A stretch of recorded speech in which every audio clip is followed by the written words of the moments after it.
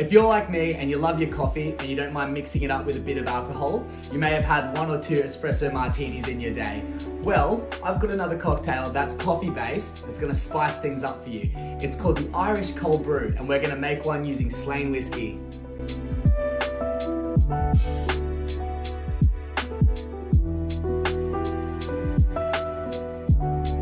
First things first, this one's made up in a mixing glass. We are going to fill our mixing glass with ice. I think actually heaps in there. We're gonna follow that with 60 ml of our Slane. So just 2 of these bad boys. Okay. 15 mils or a spoonful of honey. Now this one's from Toby's Nan's farm.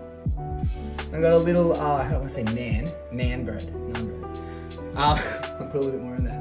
Good little hint for you as well, if you do get hay fever, try some honey from your local area because the pollen in it, yes, you're allergic to the pollen, so the bees make the pollen into this beautiful honey.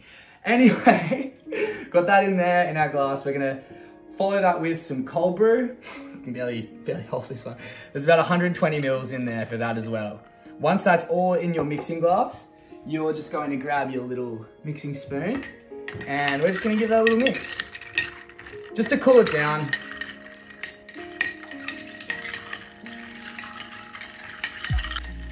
All right, so look at that, I can mix it good now. And now, as you can see, this has melted down a little bit. I can still feel that honey in there, so I'm just gonna give it a little bit more of a mix. I love shaking cocktails way more than mixing them, because I get embarrassed. All right, so pop that over to the side. We're just gonna chuck in a nice big ice cube right in there. Mixing glass, a little strainer. Hold it like this. I can do that. And we'll just give it a bit of a pour. Now this is gonna give you the zing and energy of an espresso martini. But it's also gonna give you those beautiful caramelly notes and all that aged smoked barrels, you know, all that flavor and brilliance. That's all gonna be put into this. It's not gonna just taste like your vodka. That can sometimes just taste like ethanol. That's why we're mixing this one up with whiskey. Anyway, that's that in the glass. And last little ingredient, you can use just your little granulated coffee or whatever, but I like cinnamon. Cinnamon's relaxing. I'm just gonna do a little puff over the top. Give it a little tiny spin there so I don't choke on it.